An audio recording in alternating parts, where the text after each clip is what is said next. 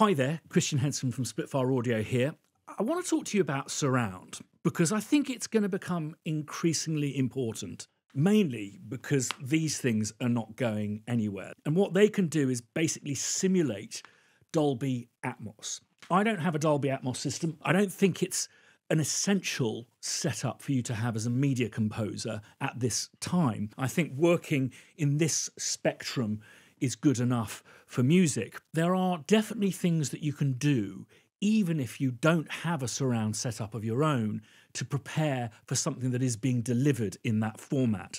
So what I'm going to take you through today is how to configure a 5.1 setup if you have one, how to consider surround signals if you don't. There are some rules that really should be obeyed if you want your mixes to translate, and some creative uses of surround. I've been using surround for about 23 years now, so I've got lots of fun tricks alongside some do's and don'ts. Now, obviously, YouTube is a stereo format, so if you want to hear some of these demonstrations, I'll bounce out a 5.1 version linked in the video description down below.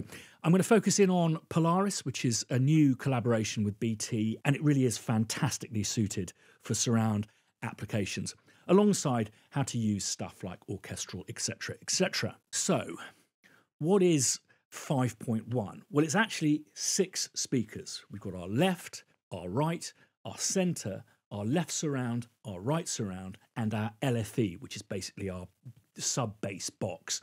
LFE stands for low frequency effects, and that's going to be really important later on. There are different standards to how you configure these outputs, and I'll just show you how we've got it configured here at Spitfire compared to how I have it configured back in the shed. So left, L, comes out of output 1, right out of output 2, center out of 3, got the left surround out of 5, right surround out of 6, and LFE out of 4. The way that a lot of engineers like to work is in pairs, particularly if you've got stereo faders.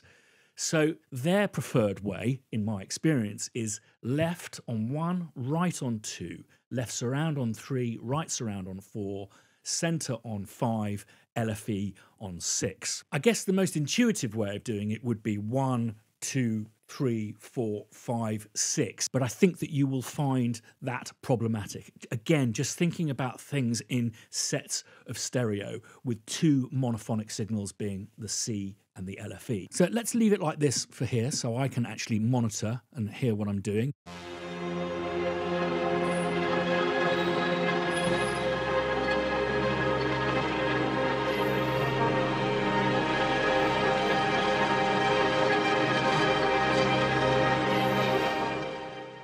That's the stereo version. If you don't prepare surround sound for a surround sound dub where they mix dialogue, music, effects together, then this is what's likely to happen. What they'll do is take a rather rubbish reverb and put that in the surrounds.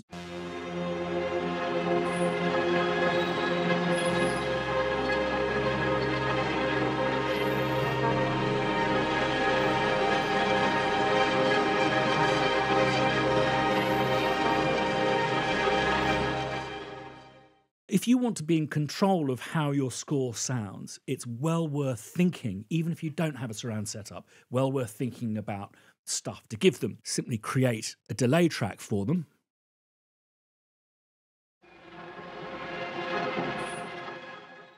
Another way would be to put a delay in the surrounds.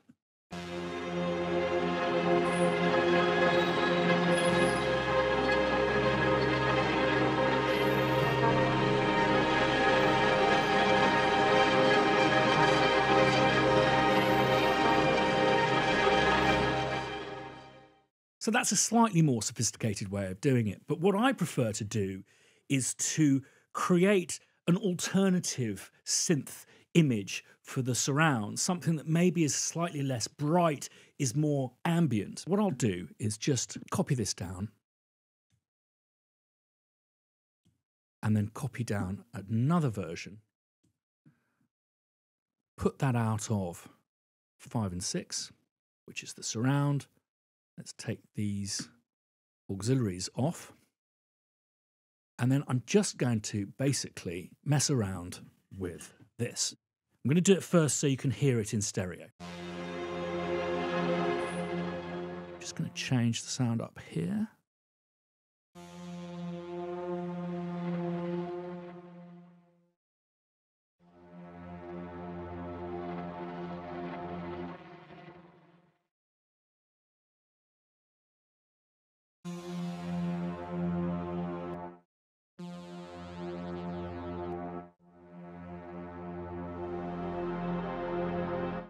Right, let's reroute that.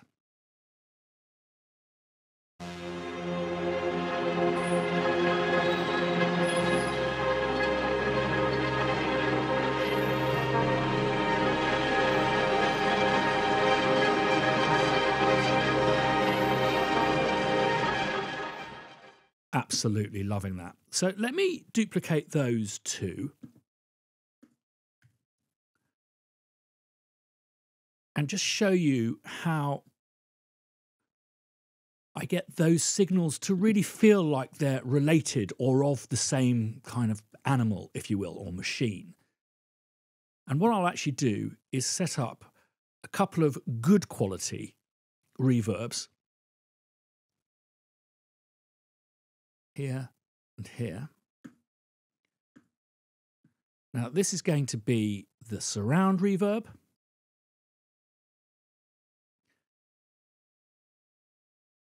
And then this is going to be the front reverb, left and right. And what I'm going to do with the surround, so let's use the same reverb. So I'm going to use the Vienna Hall for that. But for the rear version, I'm just going to make it a little bit longer. And also alter the distance there. So let's have a listen to that.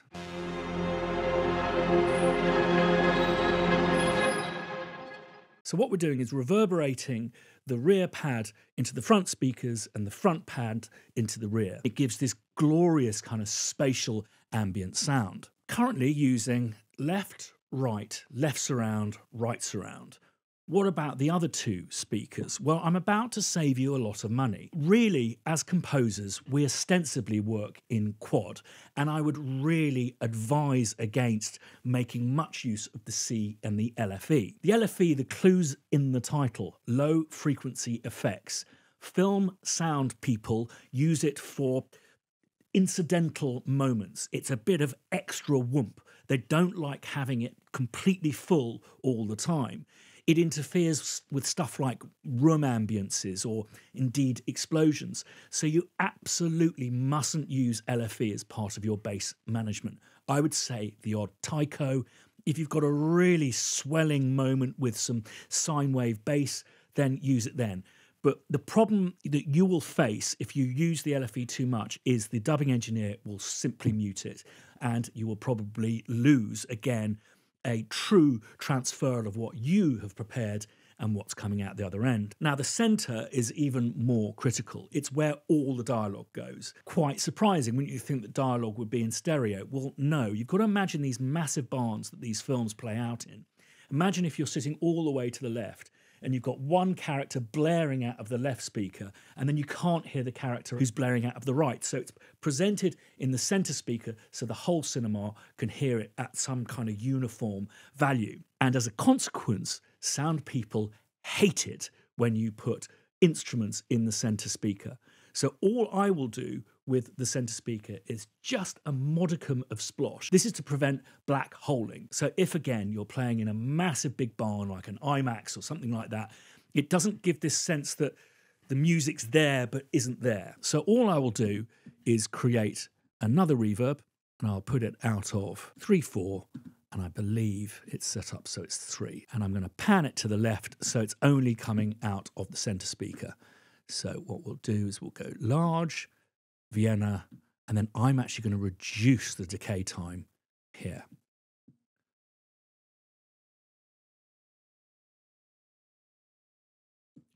And then shove it right back. And I'll send all of my signals to that.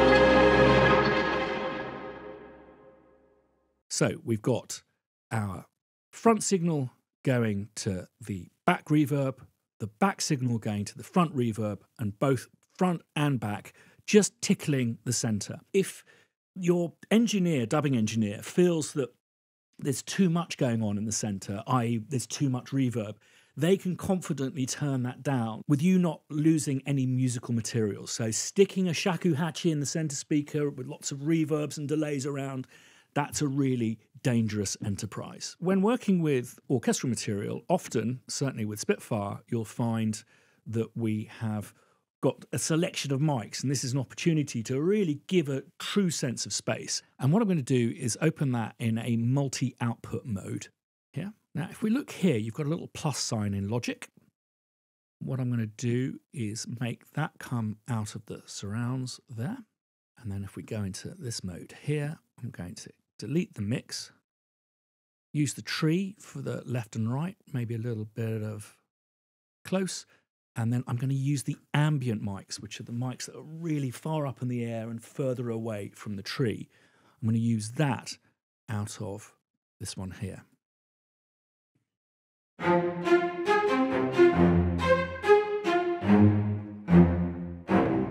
It just sounds absolutely amazing. Let me lay something down so you can hear that.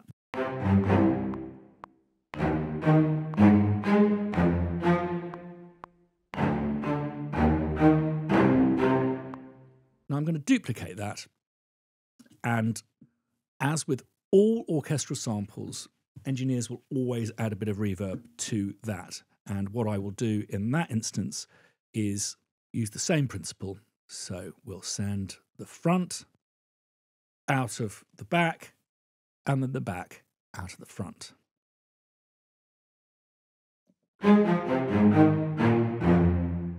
That sounds great.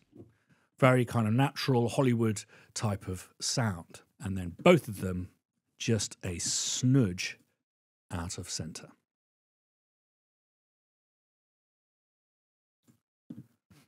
So we've got the front coming out of the back coming out of the front, and both of them going to the center with that really ducked back.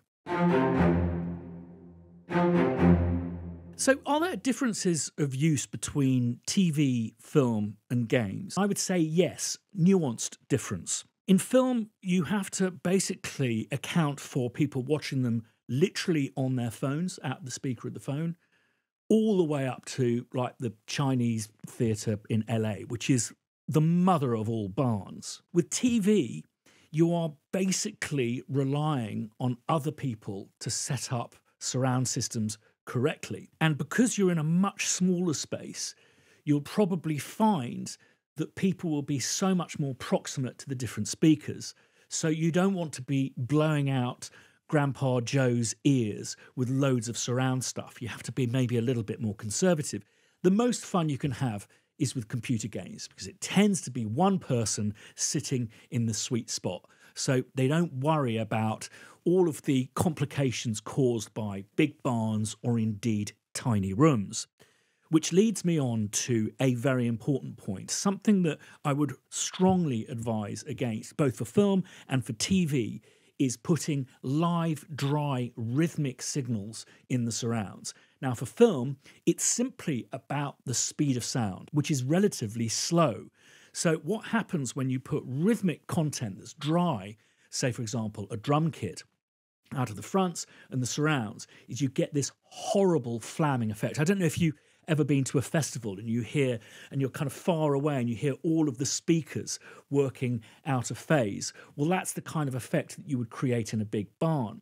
There's also something that dubbing engineers don't like, which is called backdooring, which is where you basically distract people from the front and they look behind them. Putting like a dry voice behind is going to naturally make a human being turn round. They don't like that. With computer games, all bets are off. And in fact, for Alien Isolation, my brother Alexis and we recorded the orchestra twice, front orchestra and back orchestra, which was incredibly indulgent. But that doesn't mean to say that you can't have a bit of fun. So I'm going to show you 3 creative ways of using your surrounds. Let's get this little bad boy back down here.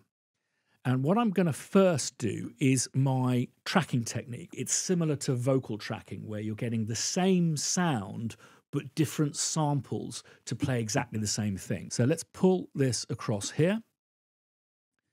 And I'm going to duplicate it.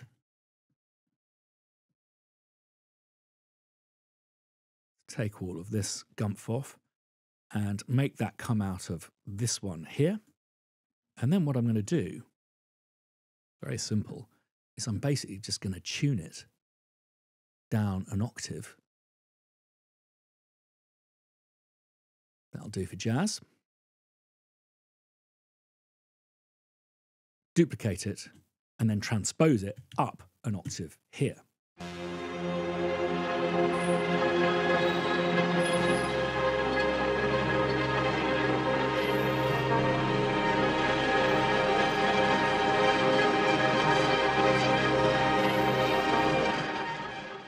And again, you can add reverbs to really cook that together. But also, you can have a lot of fun by maybe doing something like putting it a little bit out of tune to give it a trancey distance between the 2 signals.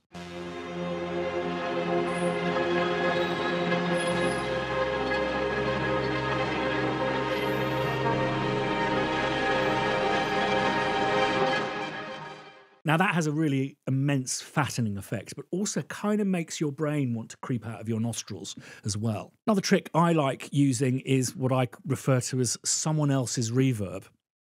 So what I'm going to do is just get a piano up here, and I'm going to duplicate that and get up another sound like Chimplin. Okay, and then what I'm going to do is put reverb on that. Let's use that hall setting again.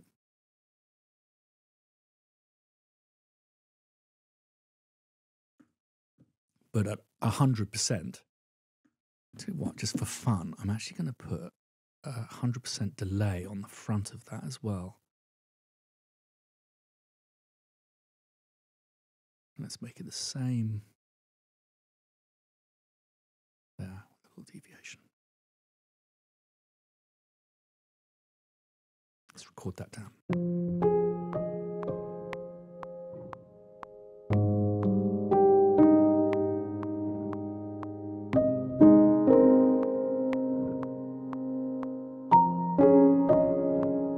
So what I'm going to do is, just so that you can really hear this in stereo, is just lay it down first, just so it's coming out, you know, both signals are coming out of left and right.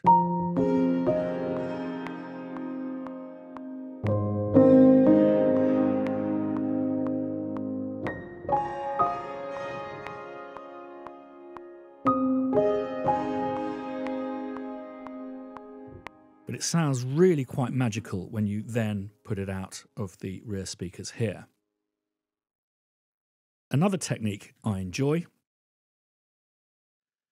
let's duplicate that piano, is what I call my rising sparkly crystal delays. So what I'm going to do is I'm going to go piano, delay up an octave, delay up an octave, delay up an octave. This is going to add loads of latency into your arrangement. You have been warned. So let's find ourselves an empty bus. 6. Let's put a bit of splosh there. And delay. I'm going to pitch it up with my old favourite.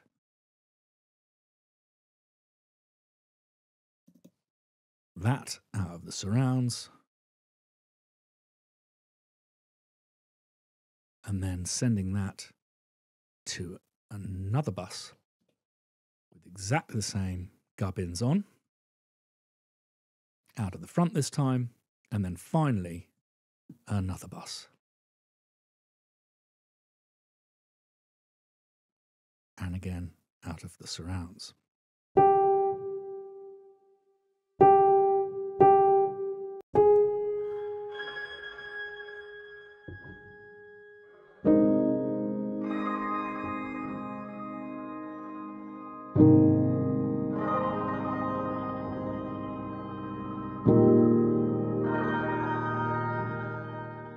That really has to be heard to be believed. A lot of fun. And naturally, you can just temper it back so it's not too crazy.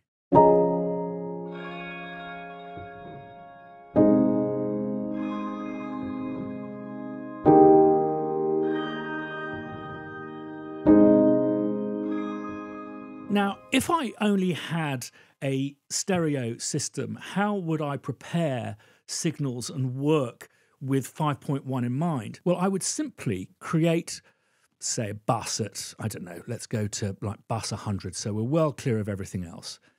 And let's do, so all of that and that coming out of bus 100, which is here. And then what you can do is simply work in stereo.